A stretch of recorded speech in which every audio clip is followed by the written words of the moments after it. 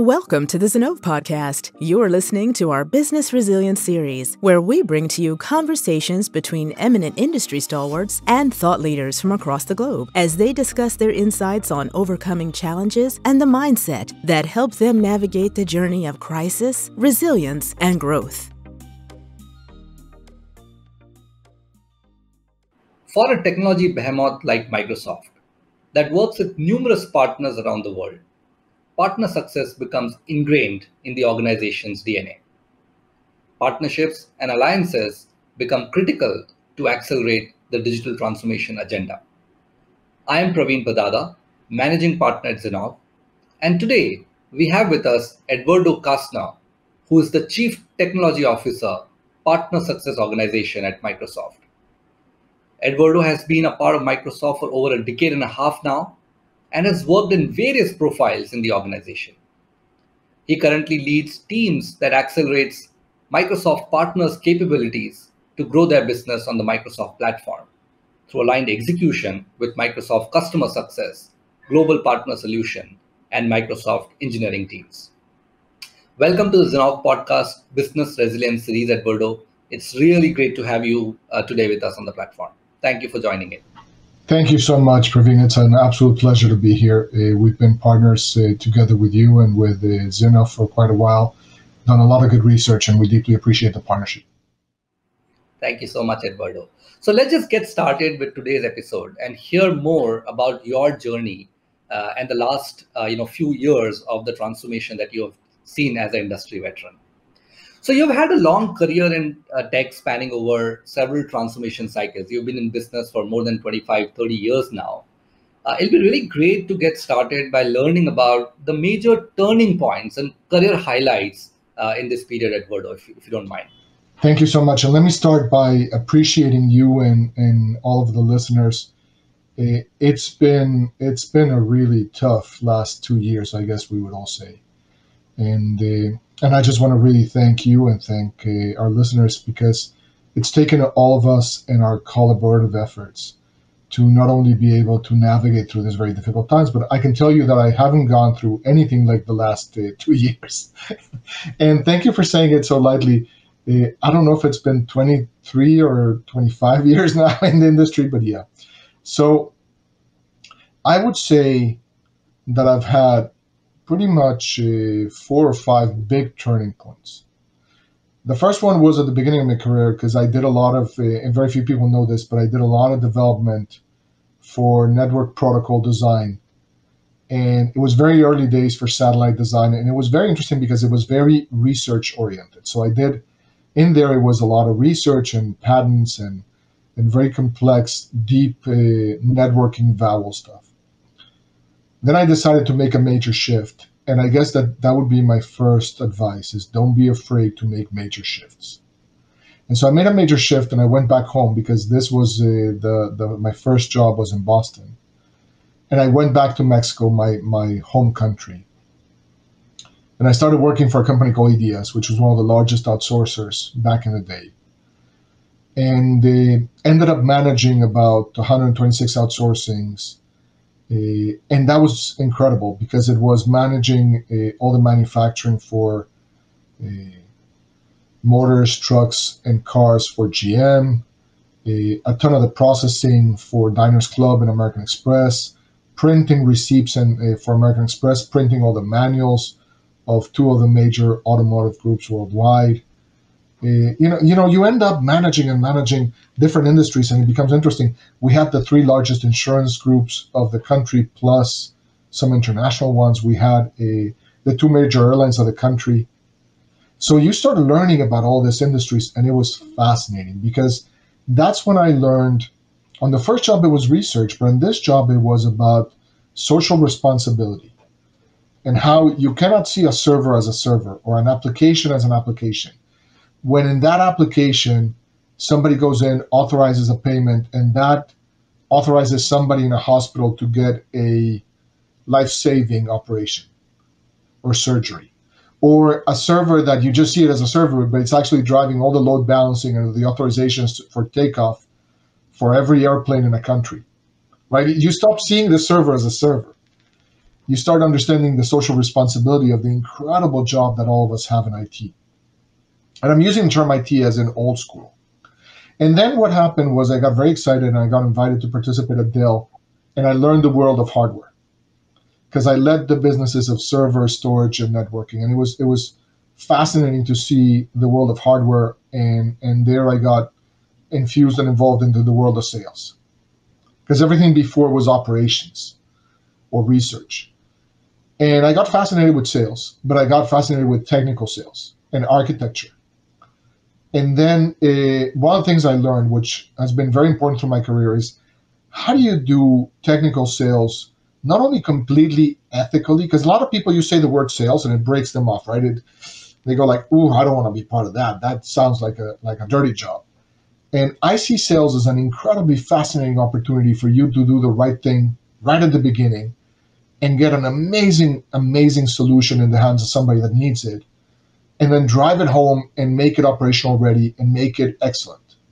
And so that's what I learned at. And then I moved to Microsoft, and I went through my last two transitions. One was leading the cloud architect role and defining that role for the whole company, and hiring the first thousands, and all the effort that was transforming people that were very successful with on-prem and developing on-prem to now think of what is the cloud mindset and not on-prem mindset. And so that was fascinating. And then this last turn of my career, which was every company can do great things by themselves, but there's one thing that trumps all cards, which is the old African saying of, if you want to go fast, go alone, but if you want to go far, go with others.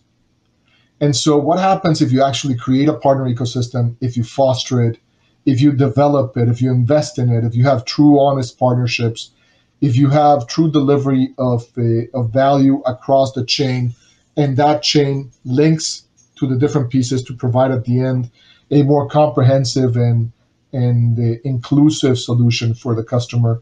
And it's been my pleasure to participate and grow the partner ecosystem of Microsoft for the last 5 years in many ways. And so, as you said, it's been a very enlightening and enriching career, and I feel very fortunate.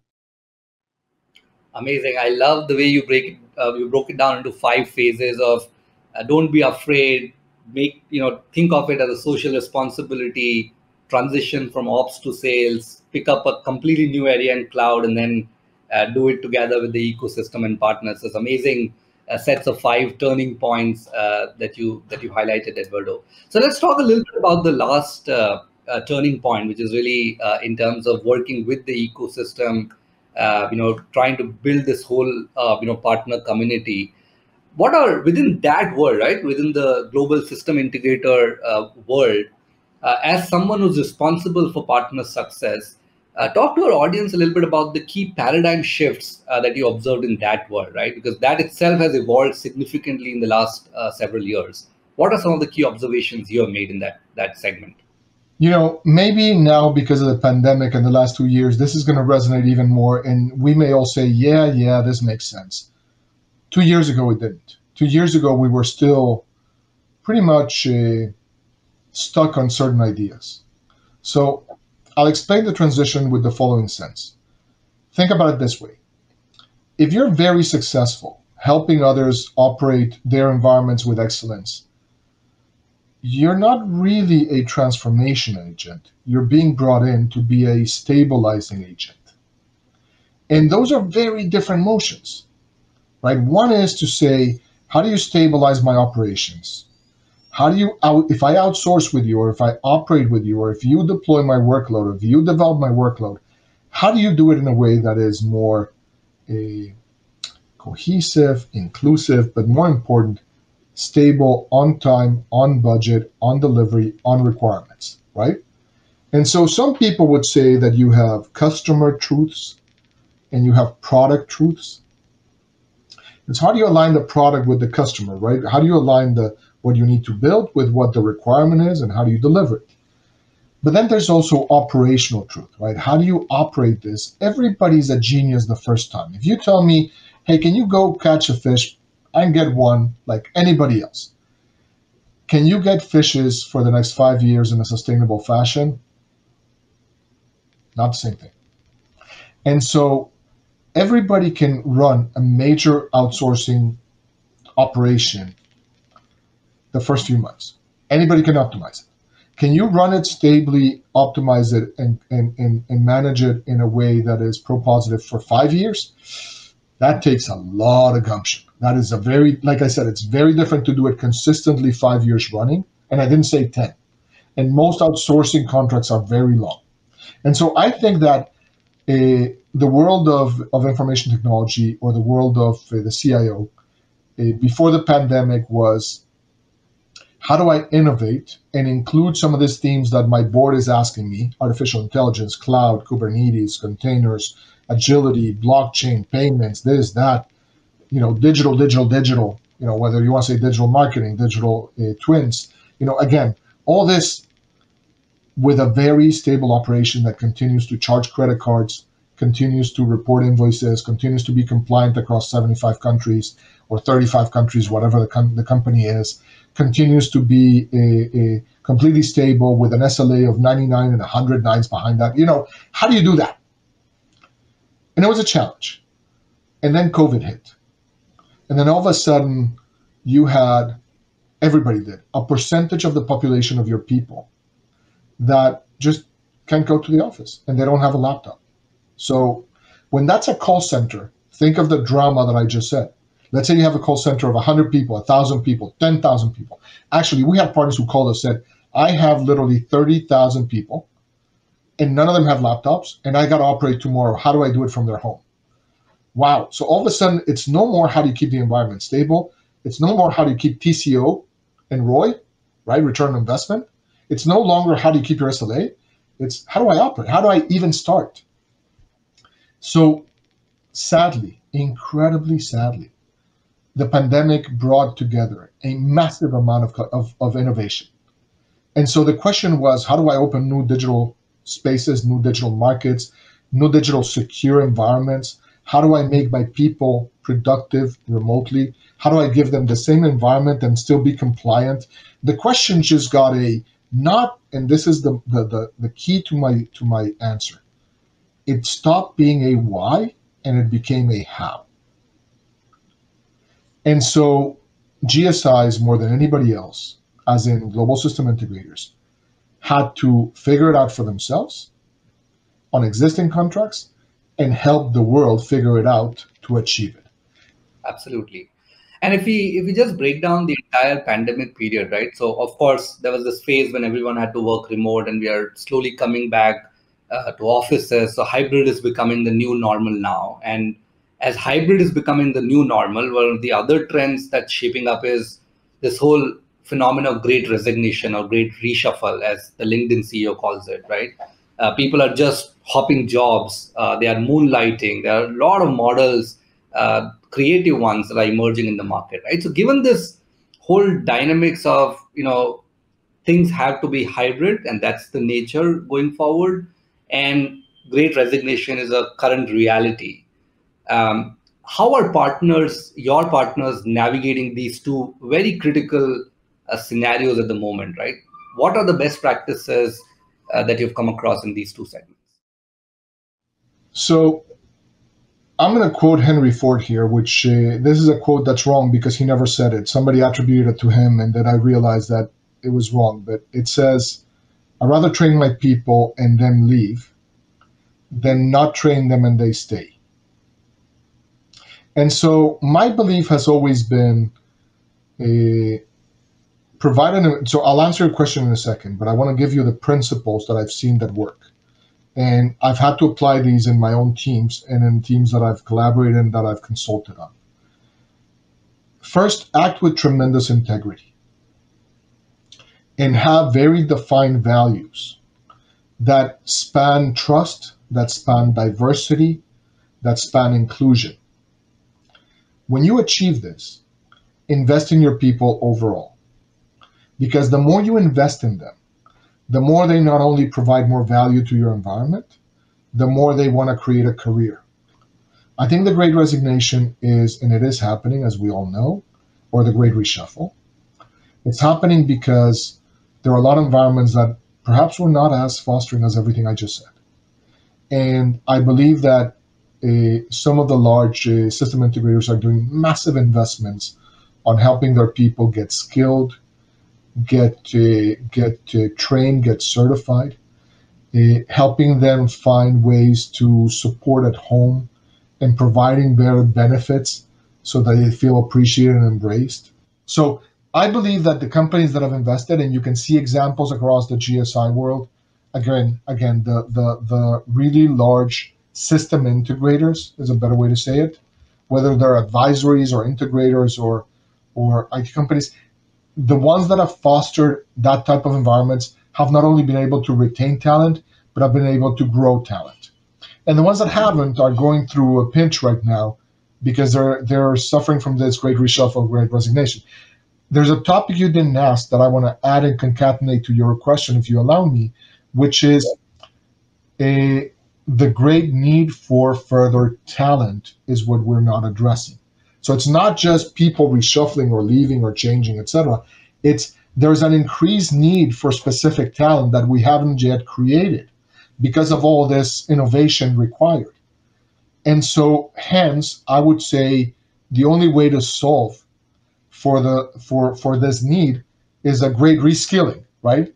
So if you say there's a great need, I think the great reskilling should be what answers that. So helping our teams, our people invest in their technical acumen on the new technologies, helping them learn, not only get certified, but also learn best practices, best patterns, do enough hackathons, participate in enough open learning environments, super critical for this pressure to be resolved. Absolutely, and I love the point on great reskilling. I think that's more important, at this point than it ever was in the past. And I'm hopeful that the GSI world and the larger ecosystem would be able to navigate through some of the best practices that we talked about, both the hybrid work scenario as well as the great reshuffle scenario, and hopefully augment that with a great reskilling scenario. I'm going to ask you one last question, Eduardo, and this is a little bit more on the personal leadership side, right? And you've been a seasoned leader, you've worked in multicultural organizations. I'd love to get your opinion on your definition of a good leader, right? And what are some of the qualities that are non-negotiable, specifically, given the times that we're all living in?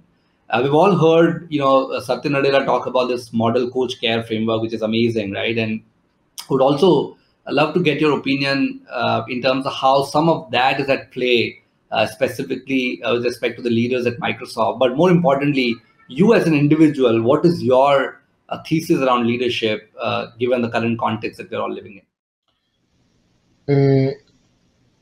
So first, there's no order in what I'm going to say right now. So if you say, oh, he said inclusion, or he said, diversity, there's no order on this. Integrity for me is the first word that comes in. There's nothing that can replace integrity. Integrity builds trust, and that'd be the second one. When you have integrity, when you have trust, you lay a very strong foundation for a very long future. When you don't have integrity and trust, you're sitting on mud. And you can, it's slippery slide all the time. So I think integrity and trust are non-negotiable for me. The second one is, which is also super critical, is and it's a keyword that we've heard many times, but I'll explain why it's so important. For me, it's diversity and inclusion. And if you want those are two aspects, fine. If you want to combine them into one aspect, fine too. For me, you do not get enough innovation, and you do not get enough diversity of opinion. You don't get challenged enough if you only listen to yourself or people that are exactly like you. So you need people that have different character, different experiences, different gender, different race, different backgrounds, different upbringings, different religion, different. The more you can surround yourself with a diverse environment, the more inclusive you have to become. And so you change your posture to say, I have to listen to that too, and I have to learn how to respond to it. And so it enriches the conversation. It makes it more agile. It makes it better quality. It makes it just better. And you know what? For me, innovation and fun. I love to shake things up.